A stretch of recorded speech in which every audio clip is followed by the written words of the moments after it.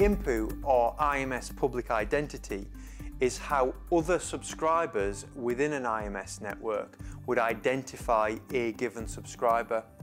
So a particular use case could be VoLTE or voice over new radio, and in that kind of call control network, the subscriber's IMPU would take the format of a SIP URI or a TEL URI, and in particular within the SIP URI or the TEL URI would be that subscriber's public telephone number, their MS-ISDN.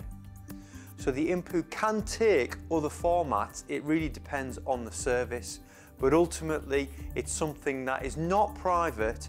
Other subscribers of the network will know a given subscriber's IMPU.